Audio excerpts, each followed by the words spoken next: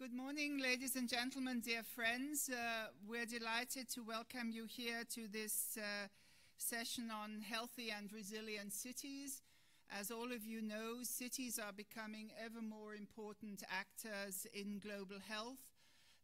Local is where people live, love, work, and play, as we say, and therefore the role of cities, the role of politicians at city level, of city governments, is becoming increasingly relevant. You will know that there is a number of new international initiatives around healthy cities, some of them focusing on specific issues like HIV/AIDS or NCDs. Some of you will be familiar with the initiative that I started many years ago, the WHO Healthy Cities Initiative. And there are larger and smaller such initiatives, some of them focused on health, but others, of course, also focused on determinants of health. So therefore, initiatives that look at resilience, initiatives that look at the environment and other issues are, of course, also all contributing to health. We've tried in this panel to collect some of these experiences, some of the thinking around cities and health, which is also important because the majority of the world now lives, I don't know if we can say in cities, but at least in urban conglomerates of all kinds and sizes, millions of people living together, which also gives mayors an increasingly important role in moving the agenda forward next to ministers and prime ministers, and getting that health on the political agenda of city decision makers is also very critical. You will have seen from the program that we have 5 speakers. We're very proud that we have global representation. We're delighted that we have gender balance.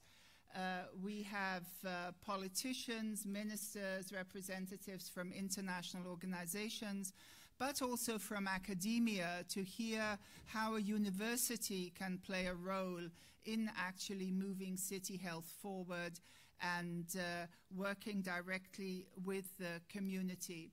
The way that we will proceed is that we will have short presentations from our speakers. That's the format the World Health Summit has chosen for these keynote sessions. And after we've heard these various dimensions of healthy and resilient cities, we will have a discussion. I will ask a question or two, but then we hope that we can also open to you to either inform us of your city initiatives or to ask questions of the speakers. So we're delighted you've joined us on this, and we will move straight away then into the first presentation. And I might also say I encourage you to look up all the professional and political background of our speakers. I'll not spend a lot of time on describing all the great things they have done and achieved in their lives, because then we won't have any time for discussions. Trust us, they are very well recognized people, and we are delighted that they have joined us here. So the first speaker is Professor Mazda Ali. He's the chair of the Fliedner Klinik here in Berlin. And this is a clinic that brings together psychiatry, psychotherapy, and psychosomatic medicines. So you might ask, why is he here? And he's actually written a very well-received book recently, which is called Stress and the City. And he will outline to us, to get us into the mood of thinking about cities, on the one hand, what's positive about cities and health, because it's not only that living in the city provides problems, but what's positive about urbanization and health, but also what are problems that can come with it. So, Professor Adli, please, the floor is yours.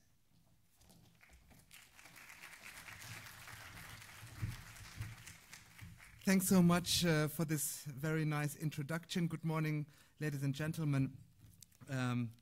delighted to have you interested in this topic.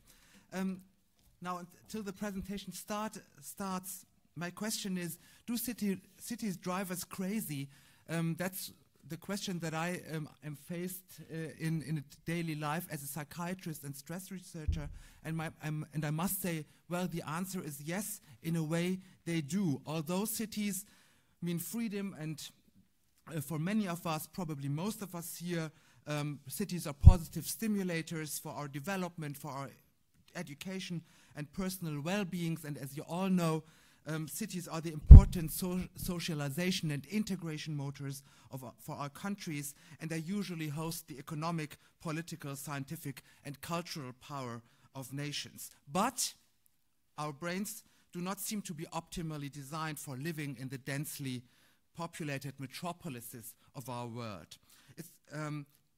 So why is this so?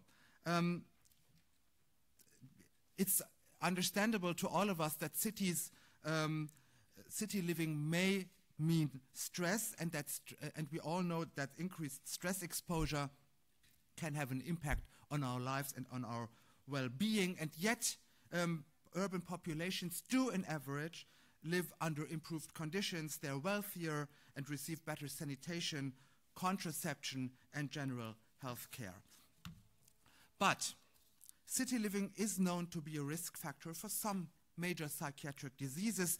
The risk for schizophrenia, and this is what I want to show you by this slide, is about twice as high for urban dwellers. And that even comes with a dose-response relationship for the amount a person has grown up in a city. When you have spent the first 15 years of your life in a city, your risk for suffering from schizophrenia later as an adult is threefold compared to someone who has been raised in an urban environment. And there are more data which show that, for example, the risk for depression is about 40% higher for urban citizens, and the risk for anxiety disorders is about 20% higher. And these effects from epidemiological studies even remain stable if they are controlled for important confounders, indicating that these epidemiological differences are only partly explained by population characteristics. There is much more, seems to be a causal relationship between city living and mental health. So this is what the causation hypothesis says, that city living causes, in a way, mental ill health, as opposed to the selection hypothesis, which would state that it is high-risk individuals who rather move into urban areas because they hope for better health care, for example. But that still does not mean that city living per se is harmful for our mental health. It rather means that living urban or not interacts with our brains and with other risk factors, such as genetic, psychological, or social risk factors. And why is this important? Because the global population living in cities is growing dramatically, and I would even say that urbanization is the global change appearing within the next decades, with probably a comparable health impact as climate change has on us. You probably know these figures. As of today, about slightly more than 50% of the urban population lives urban, and by 2050, about 2/3 of the urban population will be living in urban environments, and that is an enormous change. Now, as I said, stress seems to be an important mediator, but what is exactly urban stress, city stress, and how does it get under the skin? We're following a social stress hypothesis, which says that it's social stress which has a health impact, which has a mental health impact. And social stress in this respect means the simultaneity of social density on the one hand and social isolation on the other, which then can add to a toxic mix which becomes mental health relevant. It has been shown for both of these stressors that they have a health impact. For example, social density, which means a constant threat for the social order we live in, has been shown to result in illnesses and behavioral alterations in almost all species, beginning from insects to rodents, primates, and then also to the complex human organism. And also it has been shown for social isolation that it is one of the most important negative health predictors that we are aware of. This is a meta-analysis which shows, these are the two bars that are circled here, social isolation is a stronger negative predictor for health outcomes than obesity, than smoking, or alcohol consumption. And now, these stressors mix with other risk factors, for example, social factors or personal characteristics. This has been shown by a study from our department at the Charité, a study done by Andreas Heinz, which shows that the poverty around you is much more important for your mental health outcome than your own poverty. They have assessed the mental health of urban population living in the rather poorer neighborhoods of Berlin, and the higher the bars, the stronger the negative mental health impact, and the darker the red, the poorer the environment around you. So the local poverty is more important to your mental health outcome than your own poverty. That's one of the key messages here in this study. Now, what is the consequence? The first consequence is cities are not harmful per se, but they change the way we deal with stress. They change the stress associated emotional processing in individuals. But it's now what is much of high importance is to understand much better how the inter-individual differences of stress vulnerability of urban populations are. Where are the risk populations? Who are the people in the cities who suffer from the urban stress without having adequate access to the urban advantage? Urban advantage to be understood as the cultural diversity, as the social richness, as access to good education and personal development. If access to the so-called urban advantage is low, is weak, then the social stress appearing in cities might not be adequately counterbalanced with which may result in a mental health problem. So we also must investigate the effect of urban stressors on the developing brain. I told you that the first 15 formative years of one's living might be extremely important for the mental health outcome of an individual.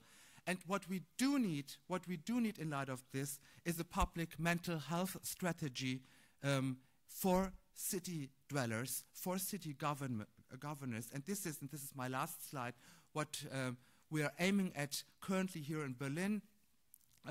We call this neurourbanism, and it's a joint project and joint methodology of neuroscientists, psychiatrists, psychologists on the one hand, and architects, city planners, sociologists on the other, to better understand how to shape cities that are better for our mental health, that provide access to the urban advantage and keep social stress for urban dwellers low. Thanks so much.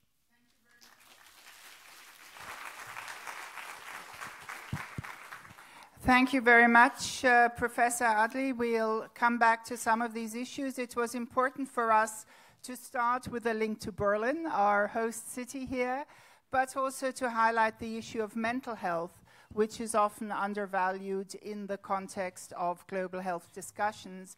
And finally, you heard a new concept, neurourbanism.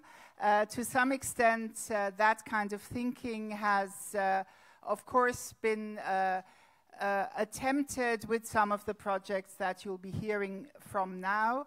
and we'll be able to take that forward. I'd like to ask the Minister of Health of Qatar, Dr. Hanan Mohamed Al-Kuwari, to come up and speak.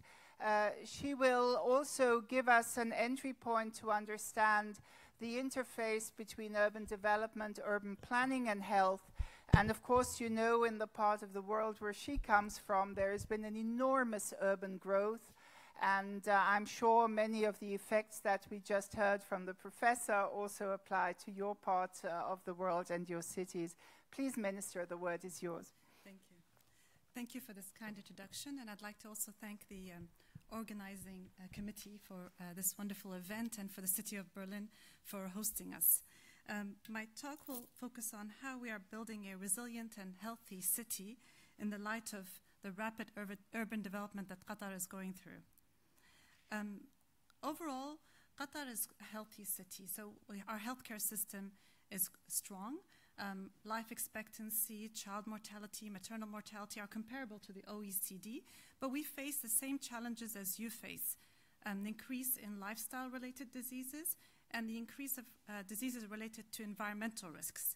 Most specifically, for us, a challenge that's quite unique is the rapid growth of our city.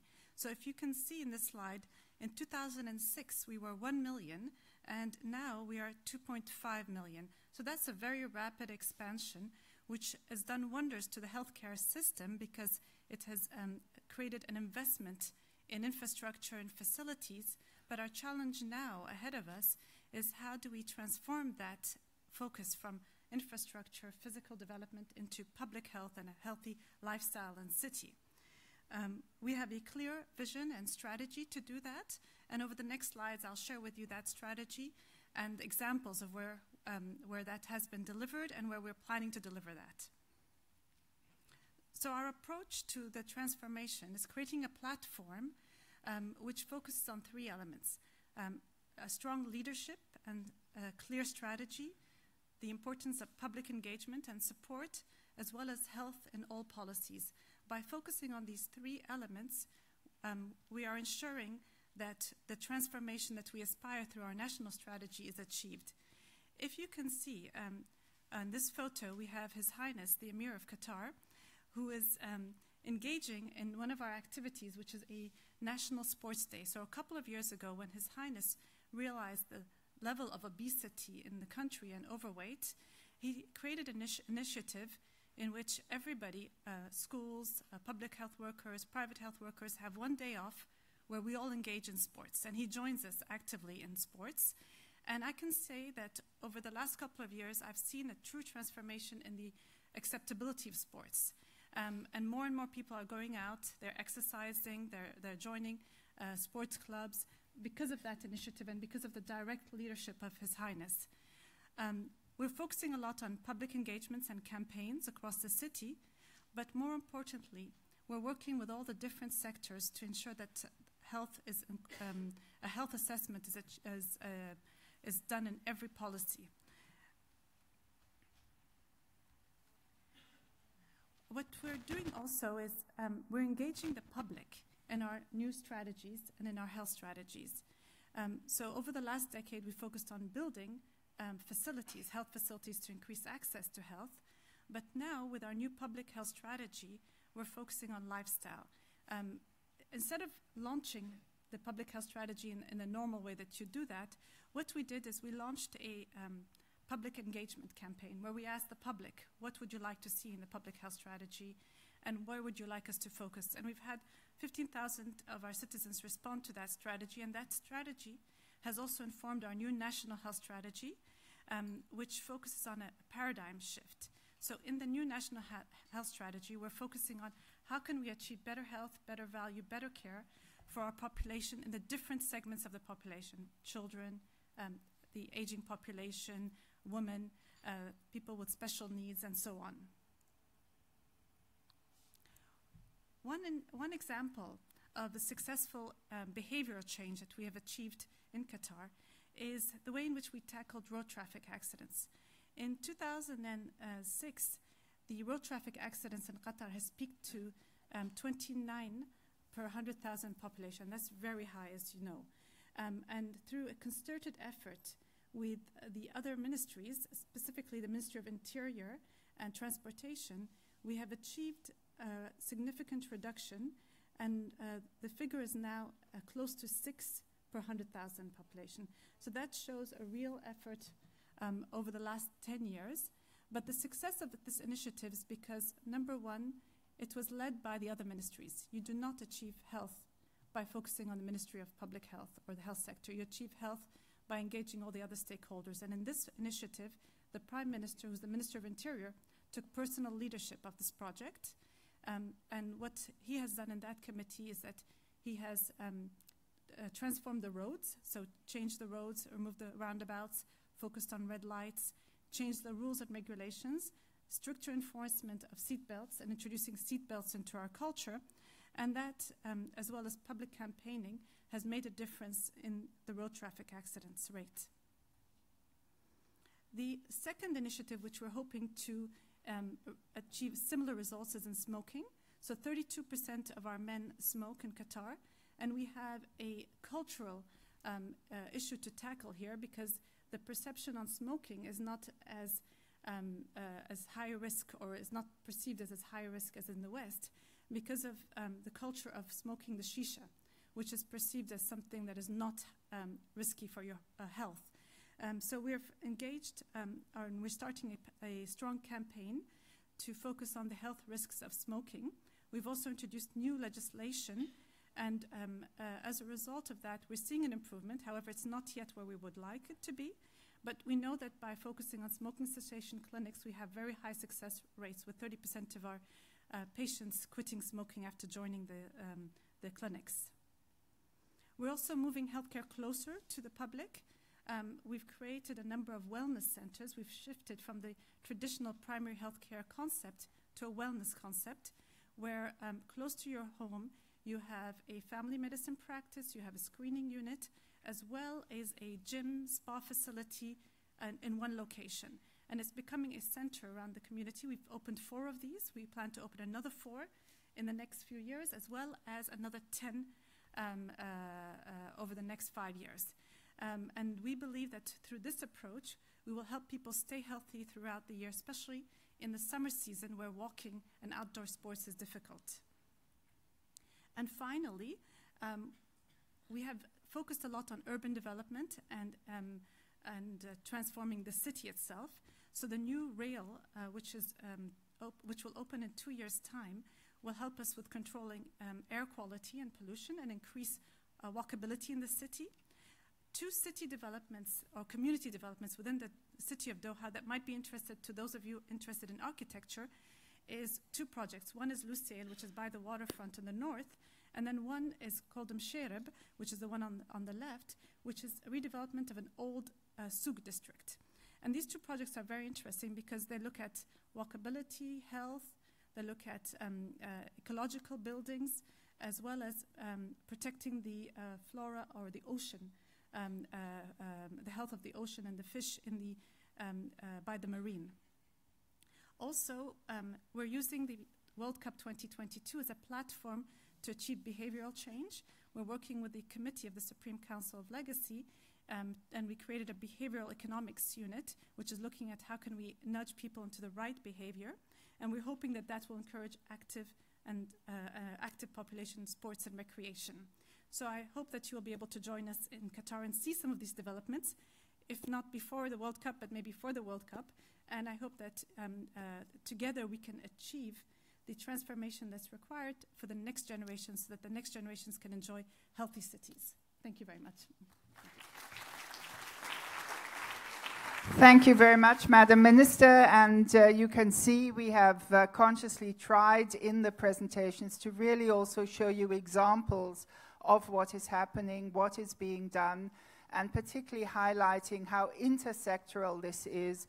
The word health in all policies, I think, is something that will appear a couple of times as we hear further presentations here.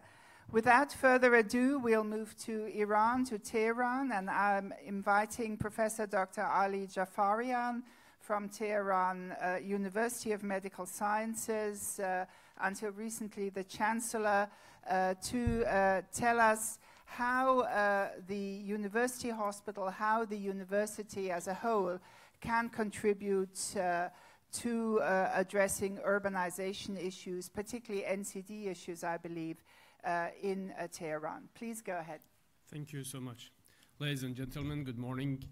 And I should thank the organizers of this meeting, of this prestigious meeting, to give us this opportunity to share with you our experiences in the capital city of Tehran as a university. I want to start with that what I am giving you this lecture as a chancellor of the university. Of course, until 2 weeks ago, which my term was ended, and now I am a member of board and also a consultant to the Ministry of Health, and also working with the university. Since 1985, Iran has enjoyed a unique health governance, where medical education was integrated to healthcare services. If you look at this slide, it is maybe self-evident. There is a Ministry of Health and Medical Education, which is MOHME. And then there are deputy ministers, and there are medical universities. At the first step, universities in the country were divided into two large groups: medical sciences under the new Ministry of Health and Medical Education, and comprehensive universities under the Ministry of Higher Education. And after maybe a decade, this is the structure of the university itself. And as you see here, these are vice chancellors of the university. And there is a health network, or maybe 2 or 3 health networks under each university, which usually is run by the vice chancellor for public health in the university. So that's why in Iran, the universities of medical sciences are in charge of serving people for primary health care and also secondary and tertiary health care. This aim to be utilized the resources for training health provider and establishing community-oriented and accountable medical education. As a result, many community hospitals joined the university setting, and the number of medical students was doubled in less than 5 years.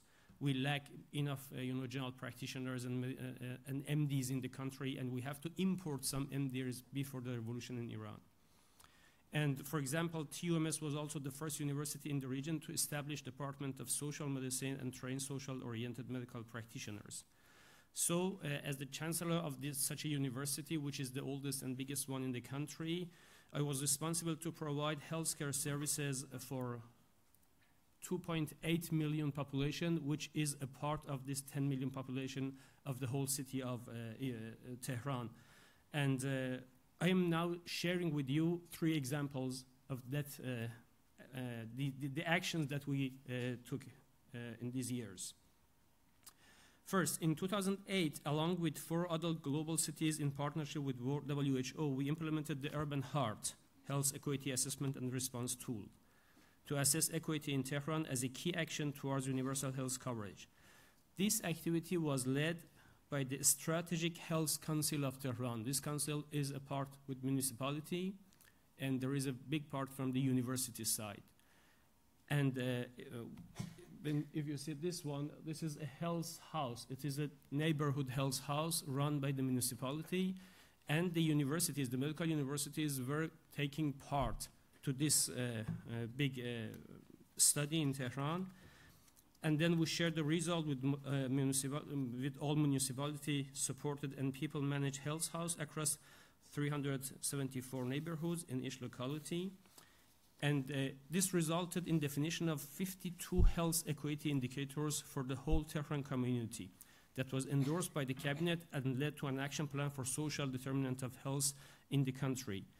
This is just an example, as you see. These are our 22 districts in Tehran, and these are the indicators that was studied in the first round of Urban Heart. As you see, we have some, neighborhoods in some districts that are deprived and some better. These are the northern, as you can see in this map, and these are the south. And for example, for mental disorder, as Dr. Adli was mentioning, you see that there was bad condition here and better condition in this northern part. And this is another example. There are a lot of such maps that I'm just showing as the examples. This is for women overweight and obesity. And you see this south and east part of the city, condition is not so good.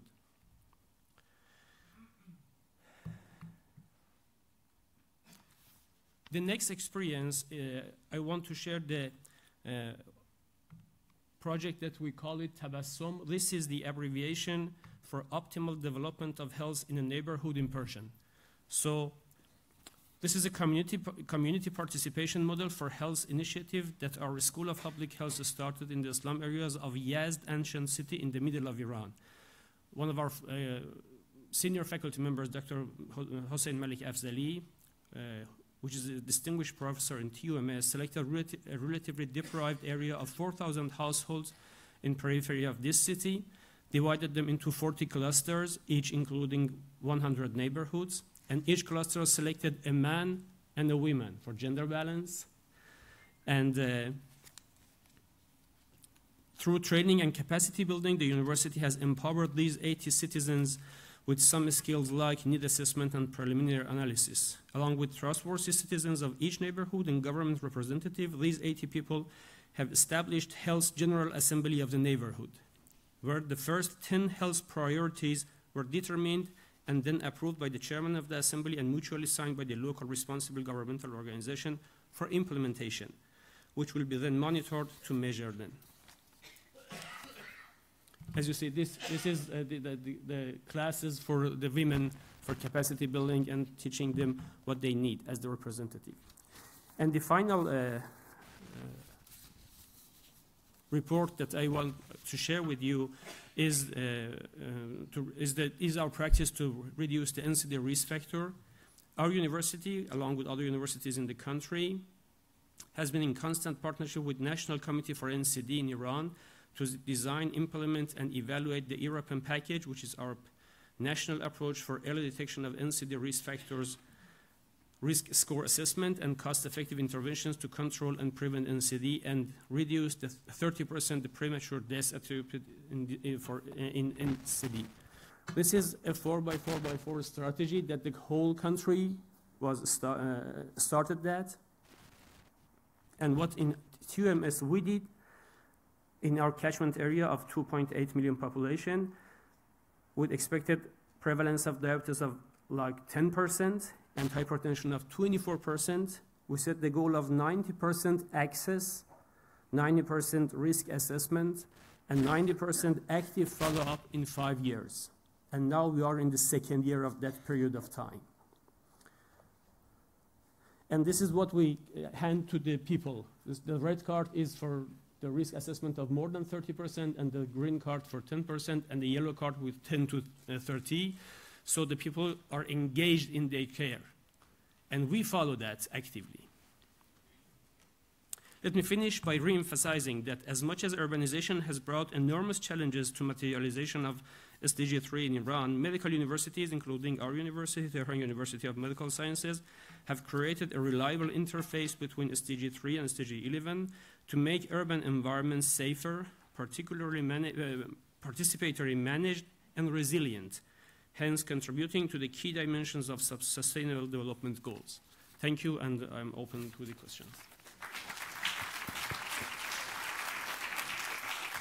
Thank you very much, Professor Jafarian. And again, just for me to highlight the whole issue that you heard here of involving people, of social participation, of having projects that really go out into the community, and linking that to the important issue of the social determinants, and making sure that this interface of poverty, of inequality, is clearly a part of the strategy.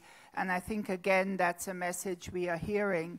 In this case, it was also very clear the importance of measurement and being able to show outcomes and progress, which then leads to hopefully a virtuous cycle of continuous investment and moving forward. International organizations have also become very active in working with cities. One of the most recent initiatives in that case has been from UNAIDS, an initiative called Fast Track Cities. And we have with us Dr. José Zuniga, who from UNAIDS is the special advisor on fast-track cities, and he's going to share with us how they have moved forward, why they have chosen this kind of approach, and maybe also already what first results one is able to see. Please go ahead. Thank you very much, Madam Chair, and thank you to the World Health Summit for providing a voice for us to speak about the intersection between urbanization and health conditions, including HIV. I'm honored to be here in Berlin, the first German city to sign on as a fast-track city, where a tremendous amount of progress is being made through a partnership between communities affected by HIV/AIDS, the government, and clinical and service providers. The Fast Track Cities initiative was launched on World AIDS Day 2014 in the city of Paris between 4 core partners, UNAIDS, IAPAC, UN Habitat, and the city of Paris, aiming to accelerate local AIDS responses in high HIV burden cities around the world to attain 90-90-90 targets by 2020. The initiative started with 26 cities that signed on that date, and as of this morning, we have a little over 216 cities that have signed, among which we have prioritized 85 as cities where, if we accelerate AIDS responses, we can reach a tipping point to achieve epidemic control. Why the city focus? Well, some of this has already been addressed by other speakers. The fact is by 2050, 64% of the developed world and 86% of the developing world will be urbanized, with the highest rates of urbanization happening in the Africa and Asia region. And almost all population growth from this year through 2030 will be absorbed by cities, or 1.1 billion people. A stress on the health systems of these cities, to be sure, and thus a focal point for us as we address HIV/AIDS, specifically because in 200 cities around the world, 25% of people living with HIV/AIDS reside. And so if we can have an effect in these cities, we can alter the course of the HIV epidemic. The targets for the initiative are 90-90-90. 90% of people living with HIV/AIDS knowing their HIV status, 90% of people living with HIV who know their status on antiretroviral therapy, which has both therapeutic and preventative effects, and 90% of people living with HIV on ART, achieving what we call viral suppression, or undetectability of virus in blood tests, without which we do not achieve the therapeutic and preventative effects of antiretroviral therapy. Finally, there's a 0% stigma and discrimination target associated with the initiative as a means of addressing a very clear barrier, not just to safeguarding the human rights of people affected by HIV and AIDS, but also presenting an incredible barrier for accessing and utilizing HIV services. For us, the 90-90-90 targets are an on-ramp to HIV epidemic control, the beginning and not the end of the journey for our cities, as we ask them post 90-90-90 to then achieve 95-95-95 targets as well as epidemic control targets. So we're in the right place. 200 cities account for over 25% of people living with HIV/AIDS, and that trend will continue. And in many countries, one city accounts for more than 40% of people living with HIV/AIDS in the country. As has been expressed by the speakers, cities are laboratories of innovation. There's an urban advantage that has been spoken about as well, which allows us to mobilize communities that are active across numerous sectors towards the goal of achieving the initiative's targets. We also know that through data-driven initiatives, we can have an impact specifically in districts, provinces, neighborhoods where the resources are most needed, and we can target our resources in those areas so that we do not squander the scarce resources that we have. The right thing is prioritizing 90-90-90, 95-95-95, as well as placing as many cities as possible on a trajectory towards HIV epidemic control. Something we thought was not possible, was merely a rhetorical flourish up to a few years ago when we discovered the preventative effect of antiretroviral therapy. But as important, through recent public health impact assessments, we've identified that even in countries such as Swaziland, which has the highest prevalence of HIV in sub-Saharan Africa, we can place a country on the path toward epidemic control simply by addressing 90-90-90 and zero discrimination barriers. These barriers include stigma and discrimination, as I've already alluded to, the importance of early testing and diagnosis, and placing people on HIV treatment as soon as possible after diagnosis so they do not progress to late-stage disease. HIV treatment is critical, as is the importance of remaining adherent to achieve viral suppression. And finally, as we keep people alive longer, it's important to note the quality of life of these individuals, including those issues related to aging with HIV. I'll quickly go through some of our experiences with several cities. The city of Amsterdam, which signed in 2014, had an organic initiative, the Getting to Zero initiative, which we helped to propel through renewed energy around the Fast Track Cities initiative. Very quickly after the initiative, the city health department introduced wider range of entry points for HIV testing and sexual health, and we saw significant increases in the numbers of people tested for HIV and linked to care. As important, harm reduction services were increased, and we saw a high coverage among people who inject drugs shortly after the initiative was launched. Community engagement is key, and thankfully, the city of Amsterdam attained the 90-90-90 targets in 2016. You'll note here the progress between the initial or baseline numbers in 2014, so they were at 93, 88, 94. They achieved 94, 90, 94 in 2016, became the first fast-track city to attain the targets. The city of Bangkok, equally, as a metropolitan area, refocuses HIV response to address the needs of key populations, particularly MSM, sex workers, and transgender individuals, by establishing discrete services for these individuals that were culturally and otherwise relevant. And you see this 90-90-90 data are indicated here. Nairobi County signed in 2014. Strong political will and community engagement, as well as effective partner coordination, have helped to propel that city towards development of a fast-track roadmap and strategic AIDS plan that is allowing for steady increases in the numbers of people who are being tested. In fact, their HIV testing campaigns have increased coverage to 71% as a result of the work they've been doing. And the city of New York City itself has a Getting to Zero initiative, but through the work of the Fast Track Cities initiative was able to conceptualize their HIV programming to focus on the need to promote HIV testing and the whole person through their sexual health clinics around the city. Two other quick cities, the city of Paris, which was the initial city to sign the declaration, implemented a Towards an AIDS-Free Paris strategy that guides the city in all of its response, including the allocation of resources, with outreach to key populations, the promotion of combination prevention, and reduction in the price of HIV self-testing commodities, which has allowed for steady increase in the number of people self-tested. Sao Paulo equally has integrated their health services and is actively working on free condom distribution in public areas as a means of ensuring that we have a whole response to HIV beyond simply test, treat, and virally suppress. Thank you. Thank you very much. So you can see also how through a specific disease, in terms of working with cities, you can reach out through participation to the population, to the most vulnerable, and actually get all city action to address such issues.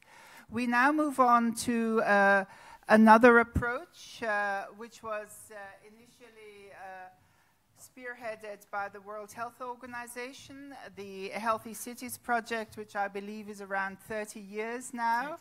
And we have with us the Deputy Mayor of Rennes, Charlotte Marchandise-Franquet, who is going to share with us both some of the values of Healthy Cities, but also what it meant for her city and her work. Please go ahead. Thank you very much for inviting us. Thank you for inviting politicians. I think it's really important to have several points of view and also to have these places to exchange, because as you often say, because many of the things I say are coming from 30 years of experience and experimentation and recommendation from a healthy city. Health is a political choice. And I'll try to go through examples how on local stakeholders can implement the recommendation of international organizations, the recommendation of researchers. So, Healthy City Network, 30 years, 1,300 cities in Europe, 29 national networks. The French healthy city, so Rennes, this is my city, so if somebody didn't know it. And we have right now 90 cities acting on health determinants, just to see. First of all, this is the strength of a network. I've been elected 4 years ago, and what I know is because of the people of my city, the technical people, the civil servants have been teaching me, but also because the networks have been teaching me. And the local empowerment is the first strength of the network. How do we train politicians? Or not train, make seminars, because we know many things, but yet we don't know about public health. How do we share best practices? How do we share our problems? It's really hard to have evaluation and to have infra-communal data, and we need infra-communal data. So we share, we empower politicians locally, and we empower health politicians, because sometimes when you're deputy mayor for health, all the other sectors don't see you with like, oh, wow, health is coming. It's like, oh, health is coming. With you, you cannot smoke, you cannot drink, it's not funny. So how do we empower health politicians so that they're legitimate and they're champions, as you say, in other sectors? Then national advocacy. Because we are 90 cities in France, because we are 1,300 cities in Europe, we can go and see our governments and say, hey, this law, you need to change something. This subject to this matter for air pollution, for mental health, for sports and health, the decision you are making, we cannot apply them on local level because sometimes national representatives, national civil servants, they don't know actually how we're working on local level. And then international connections. And the last ministerial conference in Ostrava for 53 state members, for the first time, healthy cities were invited, and cities, healthy and sustainable cities are a priority. So that's all the up and go, because also when we speak on Ostrava, we have more empowerment locally. When I'm tweeting from Berlin in World Health Summit, I'm more important in my city, so I've got more money to make projects. Health in all policy is the approach that I've been major in the governance of healthy cities for the last 30 years. So it's getting everybody around the table, at least 2 or 3 at the same time, and always putting equity at the center. We don't want a healthy city that is healthy just for a few people, for the people of the center of the city. We want equity. We want to work on proportionate universalism. We want to have the same health actions for everybody, but putting more for the people who need more. And that's really what I'll try to show, is that when we talk about the subject, how do we not forget about equity? Talking about gender equity, about social equity, all this kind of thing, fighting discriminations. First example, health and urbanism. Health impact assessments have been raising in the past year, and that's a good example, but that's not the only one. We're trying to work a lot. We've been making the first health impact assessment back in 2013 in Rennes, the first one in France, not in the world, obviously, and that was for a new train station, well, an old train station becoming a new one, and that was really interesting to be in a place where we actually could talk about health positively. And the people from different sectors, the people from urbanism, the people from architect were saying, oh, so I'm acting on health. I didn't know that. So we're using that to go on. We're using the leadership about having been the first to change new urbanism and put it systematically. And we are very proud to have health on our local urban plan. So it's, for now, it doesn't mean that all urbanist people are taking into account health. It means that if they're not, we are legitimate to say, hey, hey, you signed it up. Health is here. Don't forget it. So, for instance, making a new school, if it's really close from a big road, well, we can turn the recreation, the park, so that the kids are not on the way of the pollution, but we can change it. That is really important, and that is really new on city governance. Health and physical activity. we need to tackle it from many places. We need to focus on the inequities. So it's street walking, it's walking plans and saying to people, not you have to walk, but oh, see, just 5 minutes from here to there. Don't take the subway, don't take the bus. You can walk 5 minutes. And it's raising the bicycle, because cycling is good for mental health, for instance. When you're crossing cars, you're crossing objects. When you're crossing people walking or cycling, you're crossing subjects. So you usually don't talk the same way to the people when you're cycling than when you're driving. Yet, if we don't make the good cycling roads, it doesn't work, because then it's really stressful. And also really having this thing on doing it on the priority neighborhoods all the time. For air pollution, which is a big issue, and this is win-win issue. We're talking about climate change, we're talking about green spaces, we're talking about physical activity.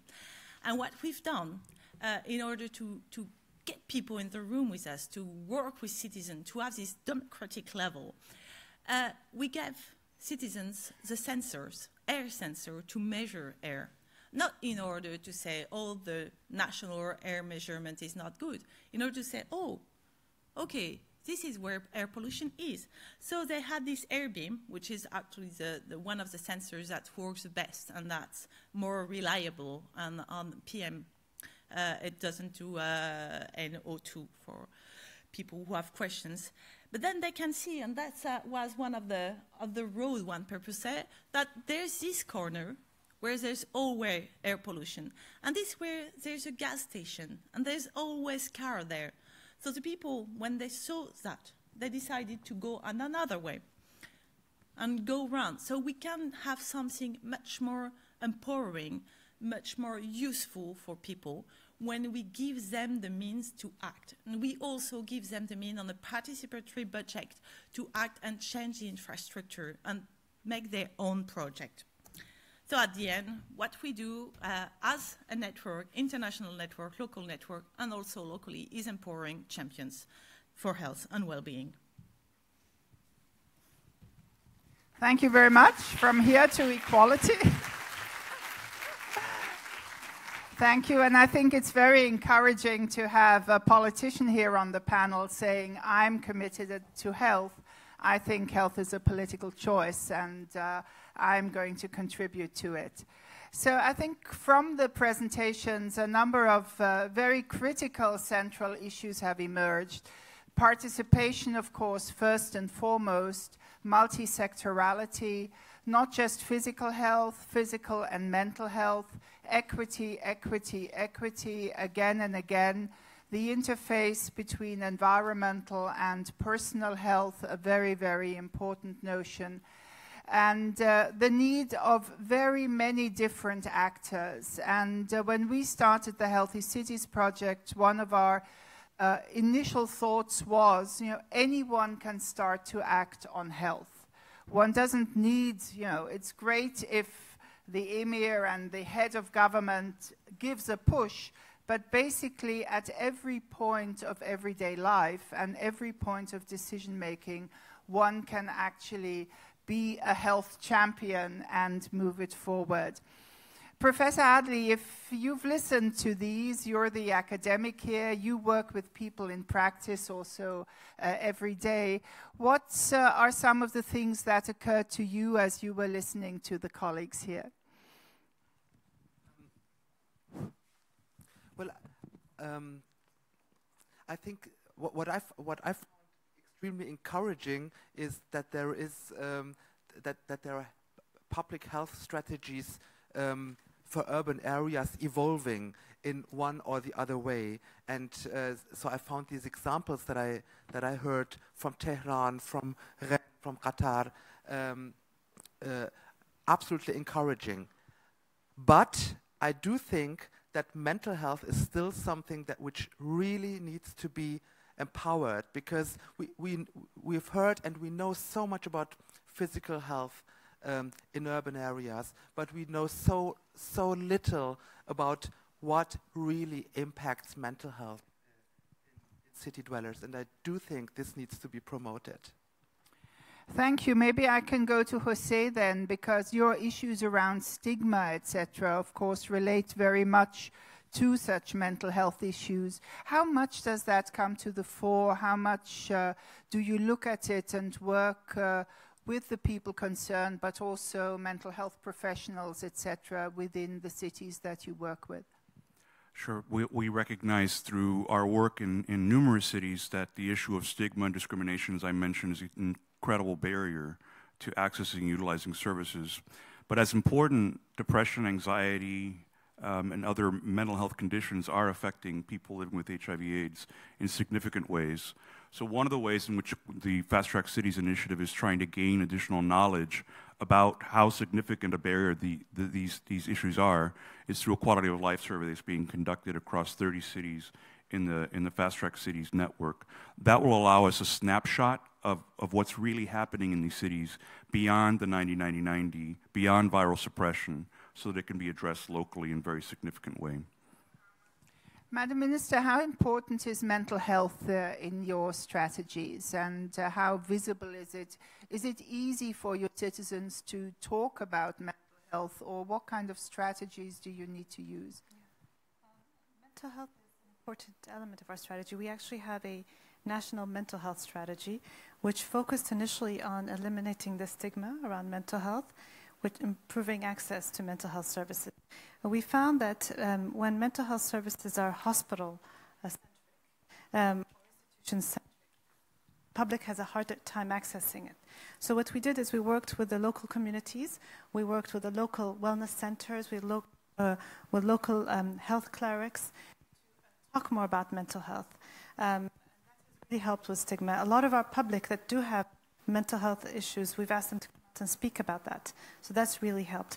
So we have shifted from a community that mental health was a topic of taboo to one that now talks more about mental health. But still, we hope that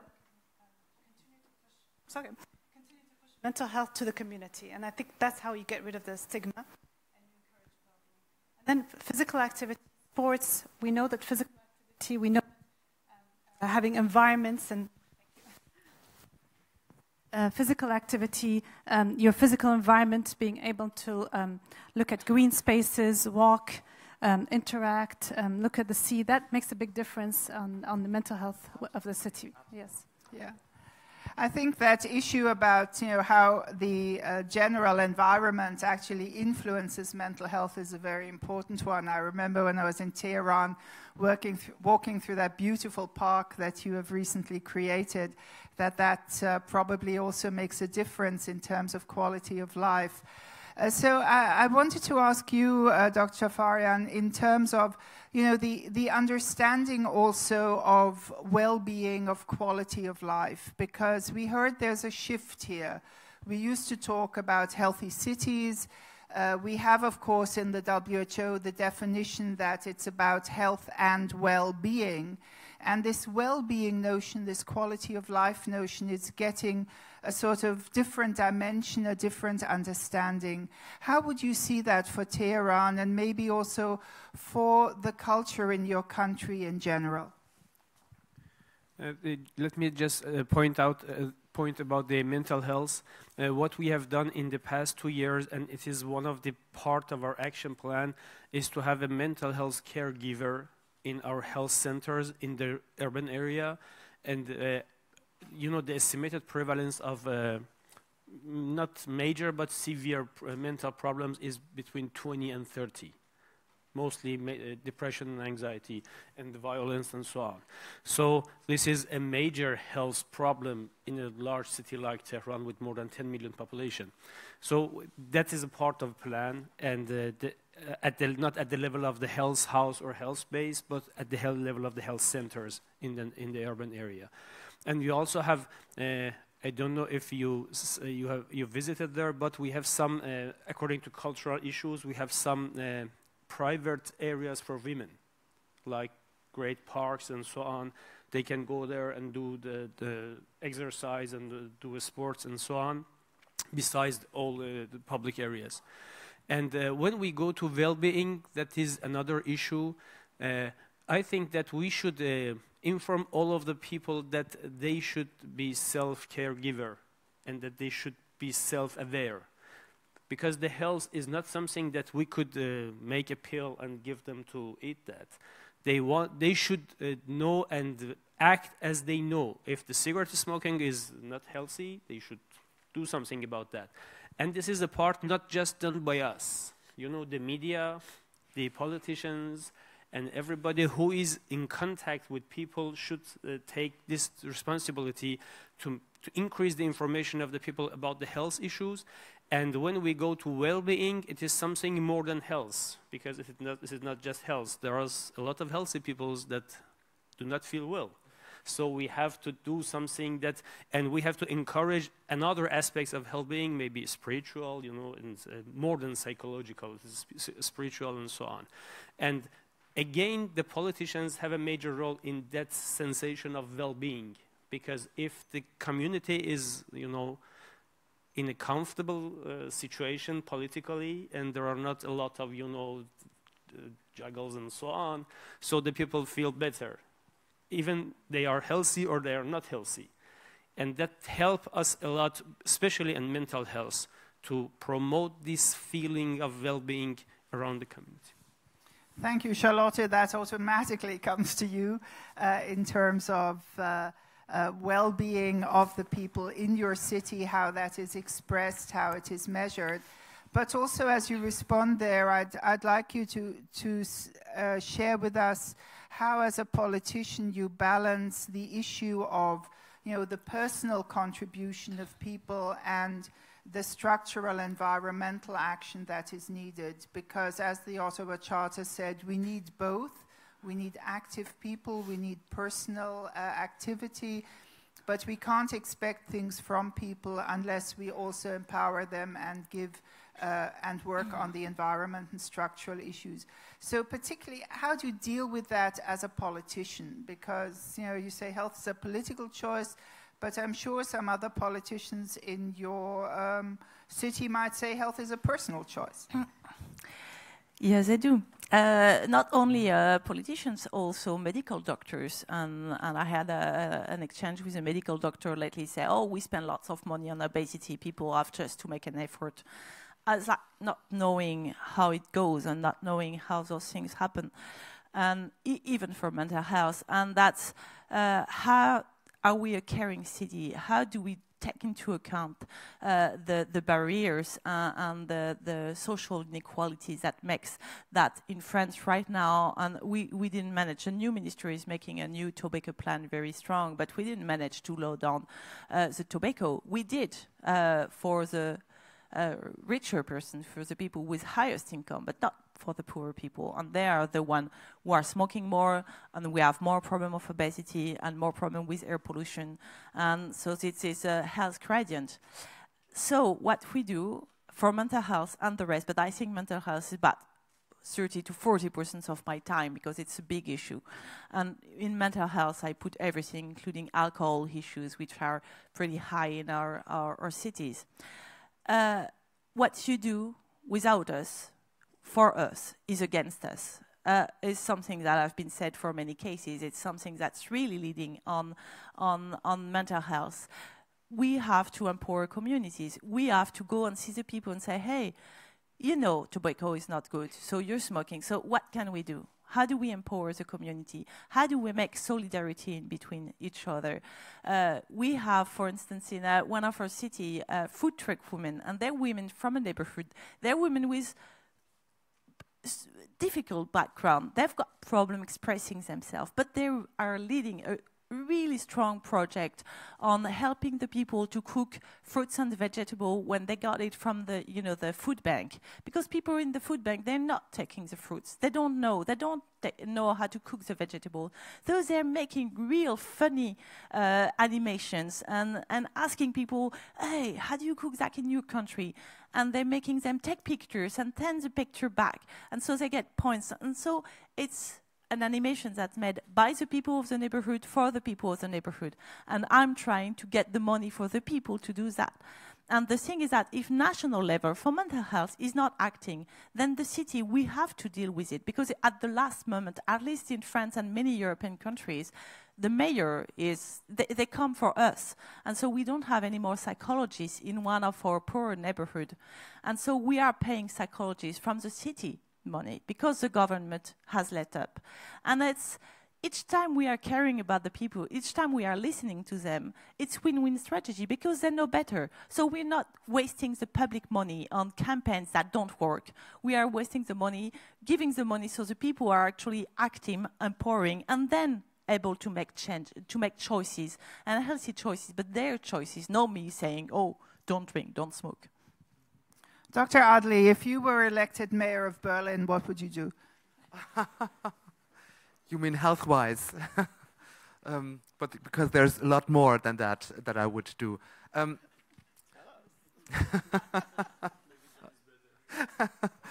Well, mental health-wise, if it's true that our cities are growing so rapidly, and if it's true that the risk for suffering from major psychiatric diseases is largely increased for urban dwellers, and if it's also true that this is social stress related, then it's important to provide public space which protects against social isolation, one of the most important social stressors, as I pointed out in my talk.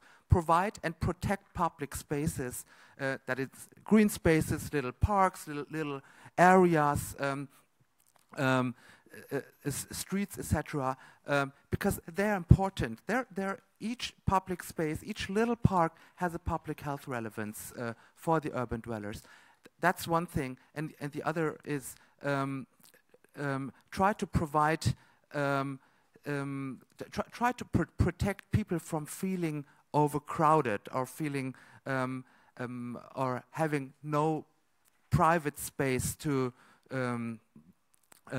Which gives them a feeling of security. That starts with adequate housing conditions, for example, and also particularly focusing on high-risk population in urban areas, people with a migration history, older people with a decreasing action space because they can't move adequately, which again means a high risk for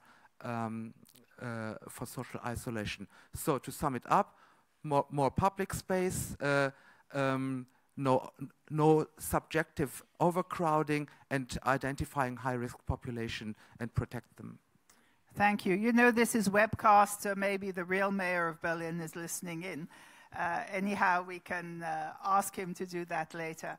José, there is perhaps a question that's on some people's mind. There's always this issue, if we do these local strategies, do we go in that general strategic way, as the WHO Healthy Cities Project did, or does one enter it through a specific disease? And so you've chosen to enter it, of course, because of your organization through HIV/AIDS. There's another big initiative now from Blomberg on NCDs, etc. And then there's Resilient Cities Initiative from Rockefeller. There's all kinds of things out there.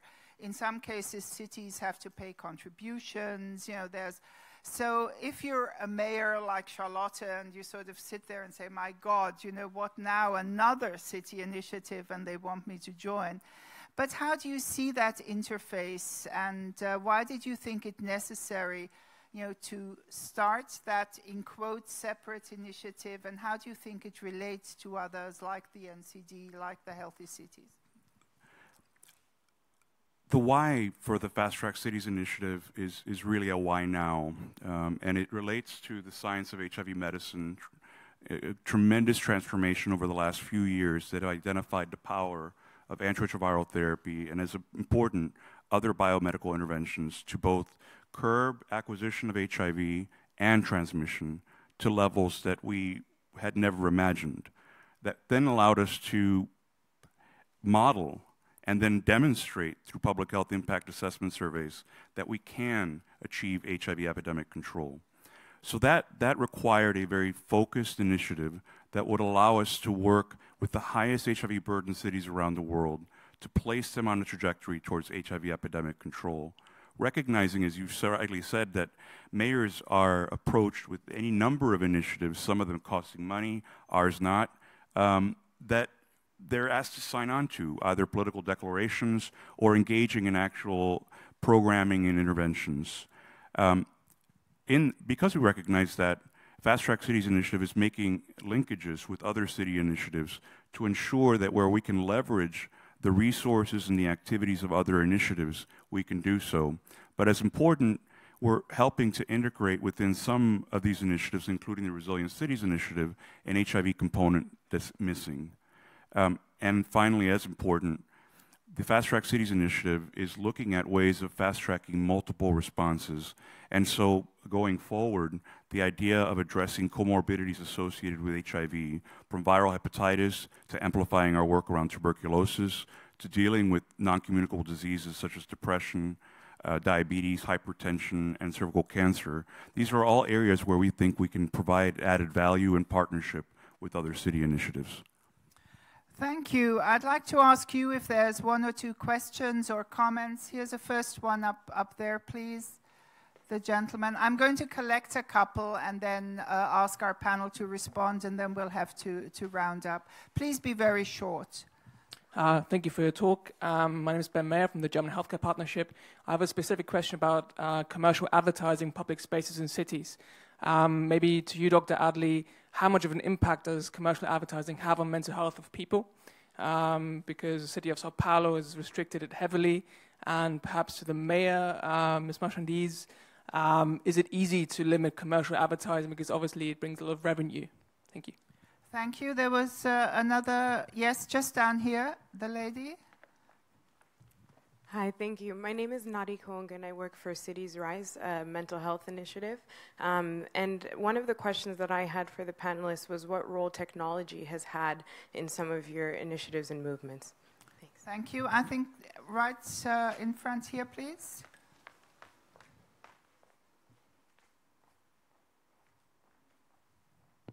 Thank you. It'll come. Thank you. My name is Paolo Villeri, and I'm from Sapienza University of Rome. I have a very specific question about the association. Sorry, about the association between urbanization and mental health. And I agree with you that this association is very tricky, in the sense that there are many confounders that you have to take into account, but mainly it's very tricky because if this association is true, this is negative for mental health, but is positive. There is a positive association with other good things, and you are right, I agree with you that there is a sort of urban advantage. So, my question is very specific. I agree on the positive message of this session, in the sense that we have to talk about urbanization and cities as a great opportunity to improve health. So my specific question is what we do to convince more politicians? Something is already was already said, but maybe that I can have a specific comment on that from the colleague of Berlin, also from you, Ilona. Thank you.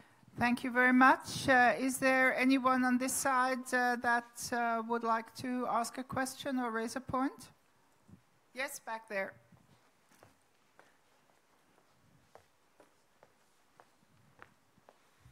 Hi, Yusuf Chikta from University of Stellenbosch, South Africa. The extent to which you have drug trafficking and drug addiction with urbanization taking place, and from the Philippines to New Mexico, how does one treat that in terms of the rule of law? Thank you. Okay, and last one right here in the middle, please.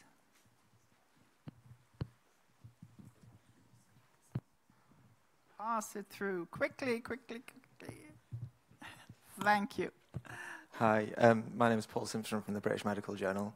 A lot of the conversation has been about interventions on an individual level, so care-seeking behaviour or education-type interventions.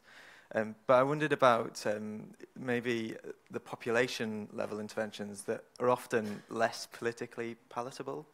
And I wondered if we could sort of touch on some of them and how we can make those work, because their impact can be very broad. So taxes, congestion charges, those types of interventions that would be quite interesting to hear about. Thank you. So I'll go back to the panel. Let's start with Madam Minister.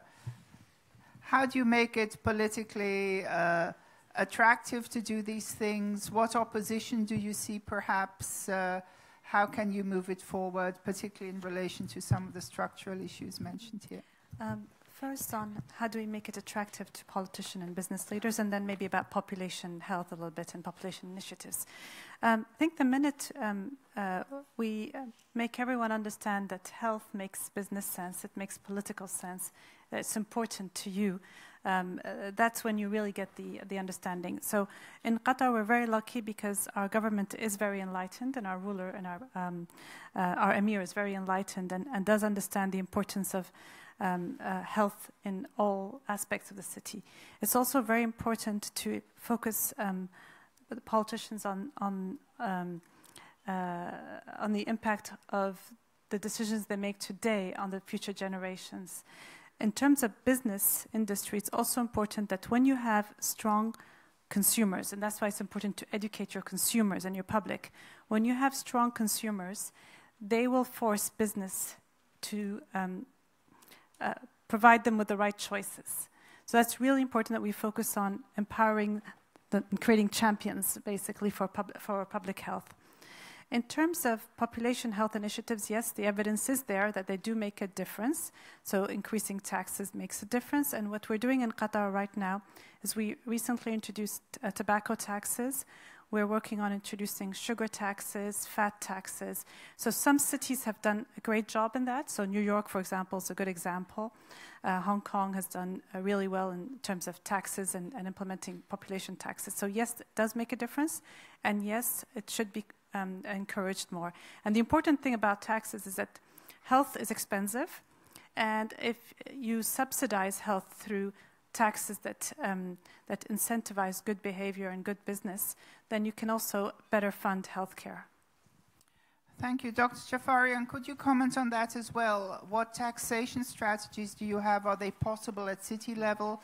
Not all countries can do that in terms of taxation.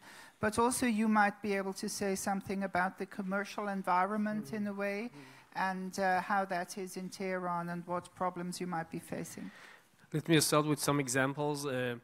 Advertisement of salty snacks is limited in the TV, but you can see in the streets. But some non-healthy, foods and so on.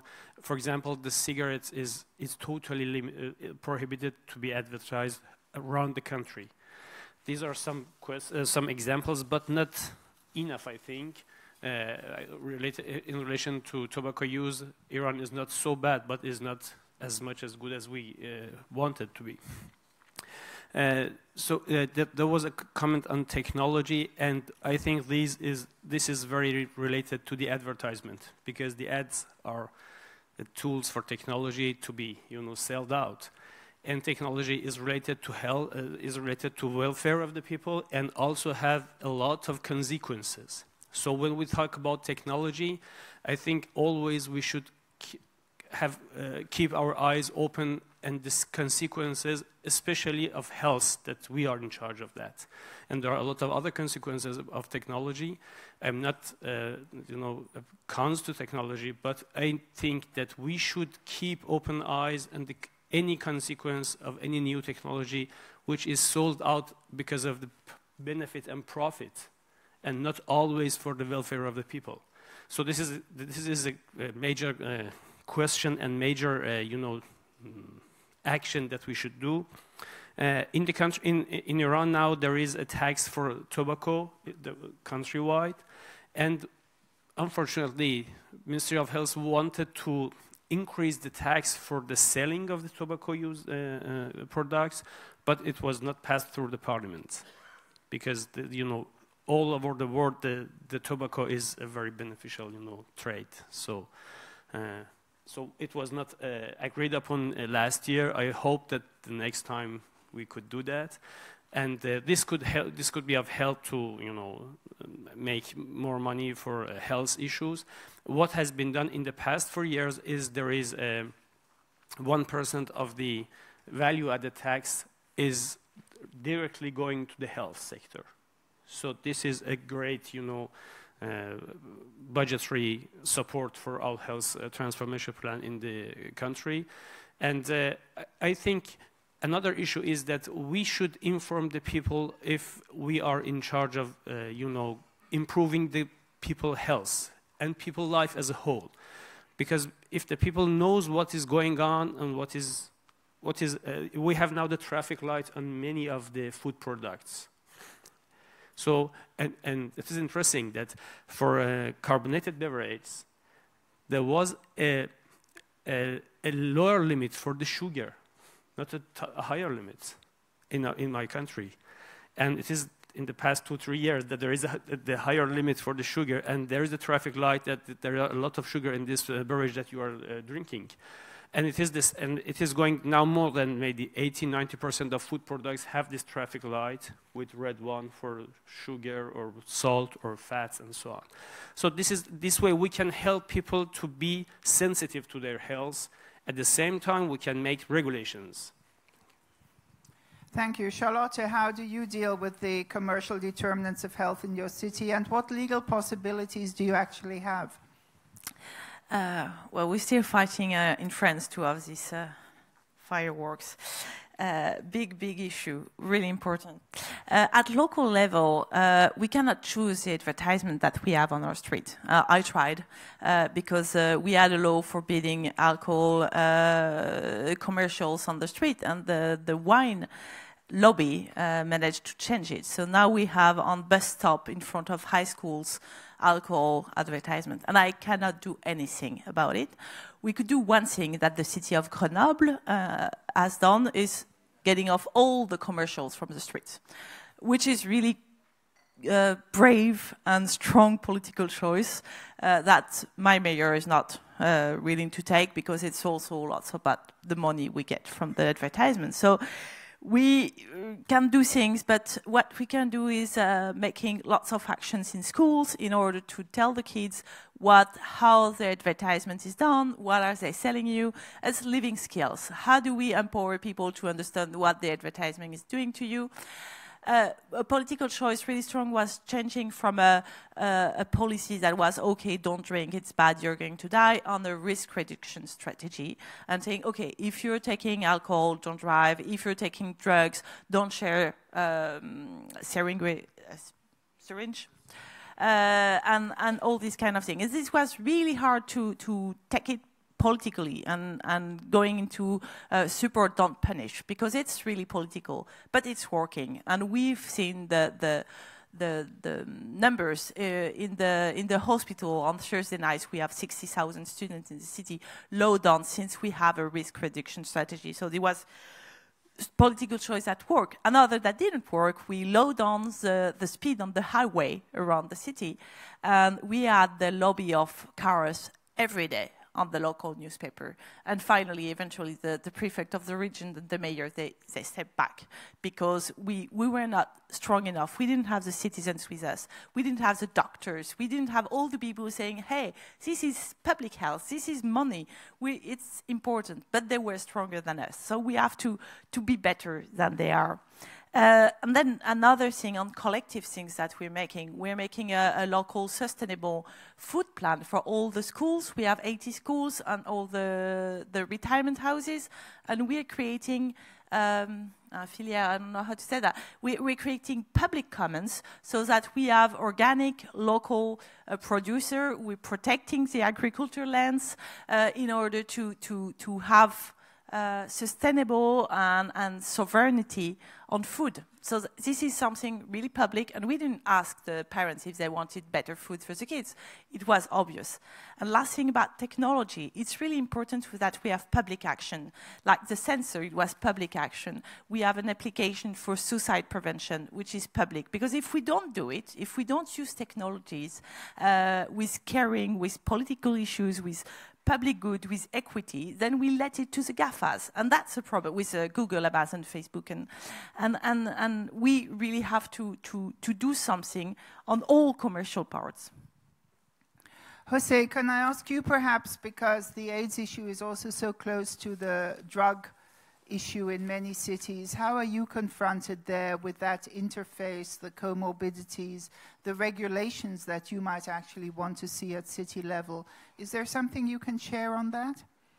Absolutely. So similar to the Healthy Cities Initiative, we learned a valuable lesson in providing space for community champions, inclusive of people who inject drugs, to inform the discussions at mayoral level, at local health department level around laws and regulations that need to be changed so that they could be good advocates at inclusive national level to change laws.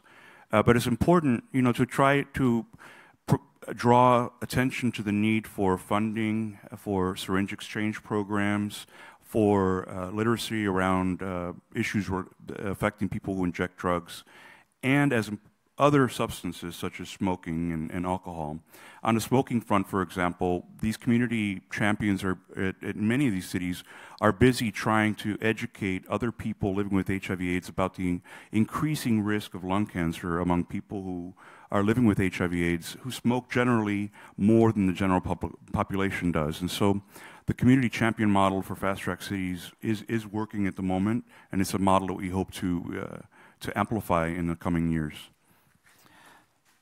Professor Adli, to come back to you, there was this question, we live in a global consumer society. We're actually bombarded everywhere with commercial messages in one way or the other. Does that influence our health? Is that something that should be more in the focus also of politicians and to understand what consequences this actually has? Oh, absolutely. I mean, the psychology behind commercial things is to influence people's behavior. That's what commercials are there for. And so in a positive or in a negative sense, people are influenceable. And we know a lot about the influence of tobacco or alcohol commercial on people's behavior. That's consistently shown. And so this is also a channel by which we can, which you could, in a positive sense, use to promote healthy behavior if we use the same techniques as done by the several branches of industries. And one thing I would like to add to it is that we should be aware of the possibility and the chance of influencing city dwellers' behaviors in general. For example, also by urban design. And one example, to give you one example, it has been nicely shown recently in a study that that the density of tree canopies, this was a study done in Baltimore, increases the social cohesion and the social interaction of people living under these canopies. There are also a lot of data which show the impact of green space, accessible green space, which means less than 500 meters to where I live, on different kind of mental health outcomes, but also behavior and health related behavior. So there are chances to positively influence people's behavior, and we should be very aware of that. And this is also something that city governments should be aware of. Thank you. So actually a strong plea for more green spaces. We got a little bit of green here as well, rather than all these commercial spaces, and also to be very aware how the commercial sector is actually invading our green spaces. one of the issues I always raise is that certain fast drink companies with sweet beverages try usually to commercially support physical activity programs for children in parks, for example. Parks normally don't have advertising space, but if you're a company that supports a physical activity program, you can hang up your flag while the kids are doing their physical activity. So there is also this importance that you highlighted, the public space per se, but then also how that public space is structured, is illustrated. I know some of these beautiful public spaces in Italy. We have some Italian friends sitting here that rather than see the palazzo, you now see, you know, a big advertisement for Italian underwear. And these are things that, you know, where we should defend our public spaces also as citizens and as politicians, and make them more susceptible to our quality of life and raise our quality of life. I think we've heard how important the political action is. In all cases, we've heard it needs political decision makers to be in support of the activities. We've heard that the politicians must also understand that this is about political choices. It's about decisions about structures, financial decisions about taxes, decisions about what actually belongs to the citizens, their public space. And we've heard in present times how difficult it is to protect that public space because of financial challenges that governments face. We've heard how many other actors like universities, like international organizations can move this agenda forward. We've heard how important the participation is, the specific gender programs, the community activists and champions who help other more vulnerable people in the community. So a very, very integrated strategy at the local level that we can and need to take forward. And I would encourage all of you live probably in an urban environment, to become one of those champions, to champion your city decision makers, to actually put health high on the agenda, to have health impact assessments, and to increase the urban quality of life, health, and well-being. Thank you very much, and thank you to a wonderful panel.